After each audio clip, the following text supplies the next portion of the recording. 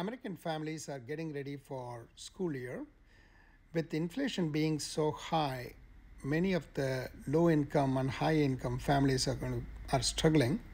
They have to stretch every bit of dollar they have in their hand to buy these school supplies. So to help this situation, Charity Crossing volunteers have collected school supplies.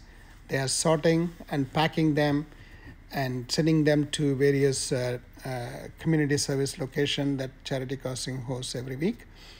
We already distributed school supplies in some locations, and few more locations are going to continue to get supplies in the next few weeks.